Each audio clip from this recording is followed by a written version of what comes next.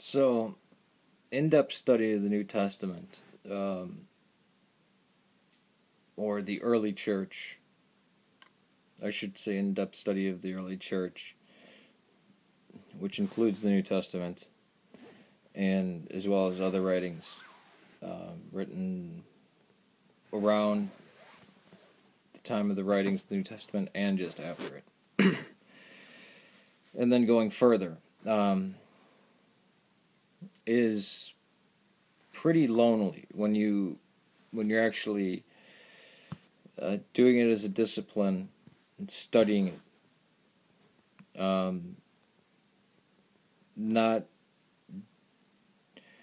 Not reading it as devotional stuff. Like I know many people who read Justin Martyr almost does.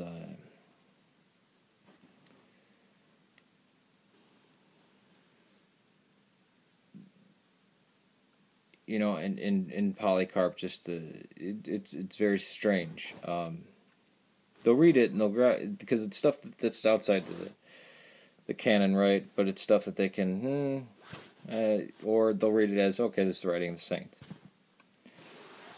But it's very lonely because, how many quote unquote Christians are on here who are, Bible beaters, who are, it's their way or the highway, basically, It's their own, it's not they're supporting Lutheranism or Catholicism or anything else like that. It's not some historic movement. It's their way or the highway,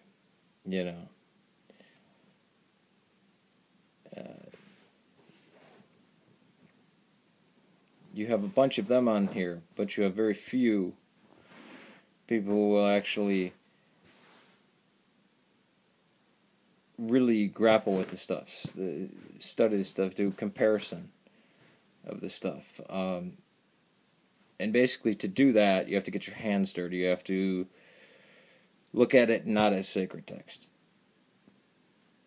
And you have to be willing to listening to other ideas and other opinions about these things, for many people, is dangerous. Because if you get a new idea in your head, or something that you've never noticed before and you've been shown, you can't unshow that to somebody. Right? So I'm going to speak very cautiously on here. More cautious than I was in the past. Like I'm very liberal about talking about documentary hypothesis. Two different creation accounts, J, E, P, and D, at least. And then you have the Deuteronomist. Well, that is D. J, E, and P for the first 4 books. But I don't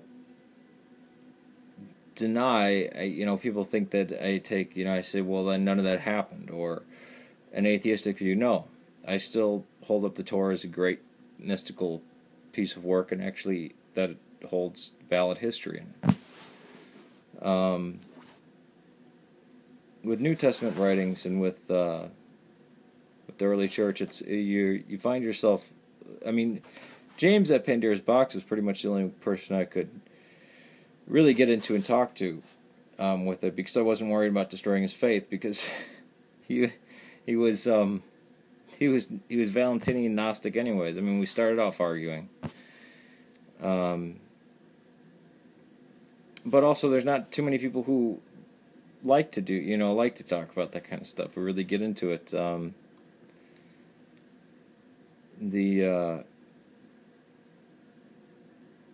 It would be nice to see more people who were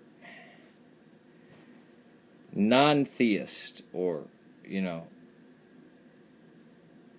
actually get in and study this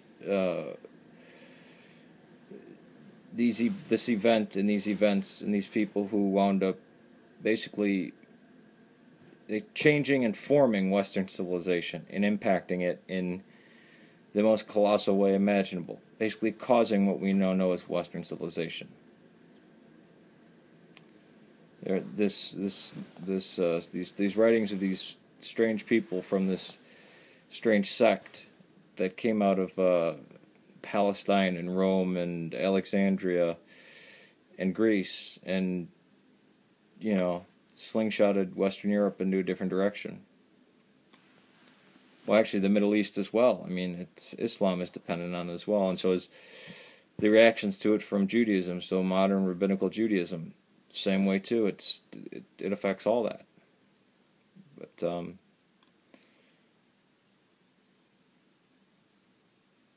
yeah.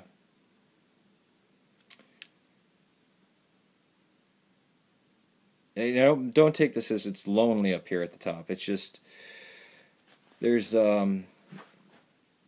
it's hard to vent the frustration at people like Ehrman and the dishonesty and just the disingenuousness of it. And he knows his readers aren't,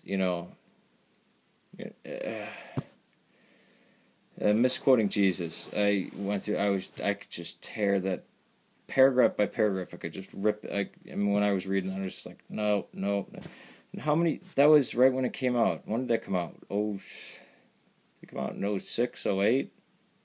All right, take it easy. It's frustrating that you get these people who didn't even bother to read like the Book of Mark or something, like the Gospel of Mark, shortest gospel, the Gospel of Mark. They didn't even bother to read that or have any sense of, people who still think Nicaea was about the Trinity or had anything to do about which books went into the Bible or had anything to do with the Pope or, come on here and we'll talk about Bart Ehrman it's just, oh my God. Yeah.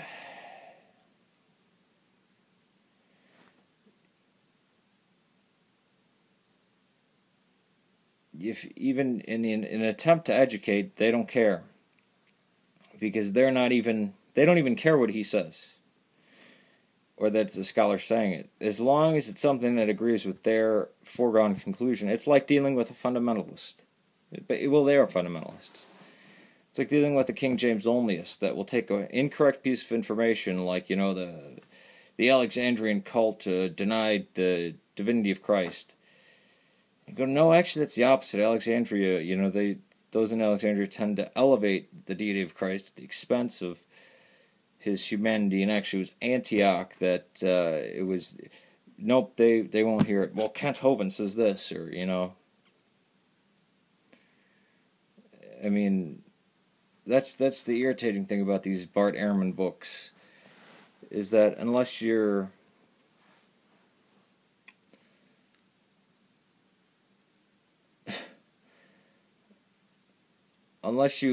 studied enough, and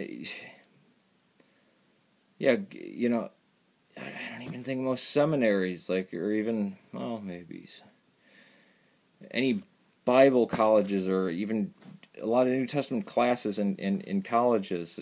I took, there was a New Testament class in college that I took that was so bullshit. They just wanted to make sure the guy just was like, he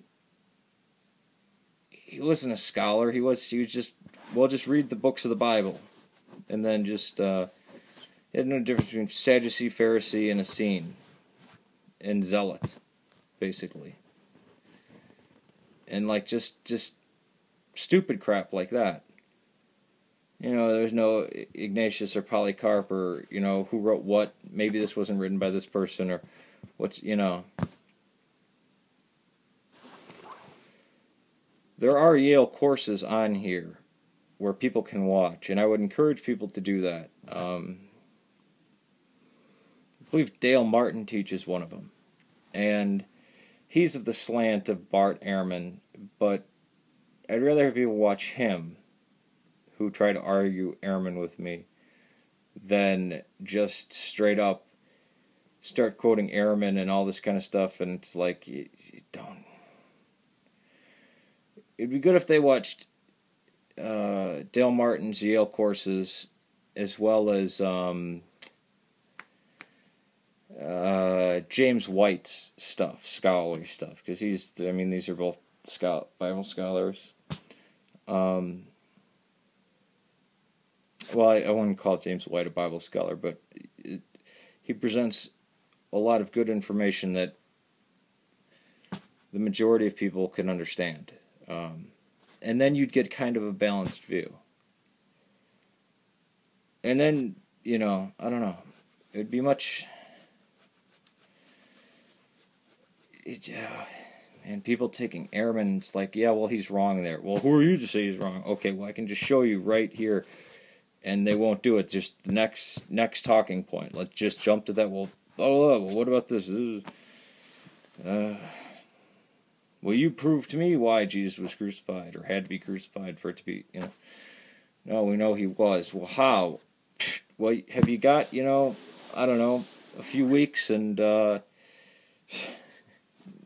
can you read all this stuff, and do you have a concept of history, and, I don't know.